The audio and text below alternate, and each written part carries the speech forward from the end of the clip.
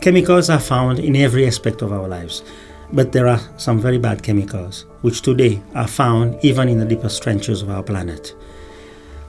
To deal with the issue of chemicals, countries have come together to create 3 conventions which addresses chemicals from a life cycle approach. However, what we've seen is addressing those chemicals only from the convention perspective is not sufficient enough. As we see today, large amounts of women, children exposed to chemicals in leather tanning factories, in agriculture where they're exposed with overuse of pesticides, which actually pollutes the rivers and enters into the food chain and enters into the food that we consume.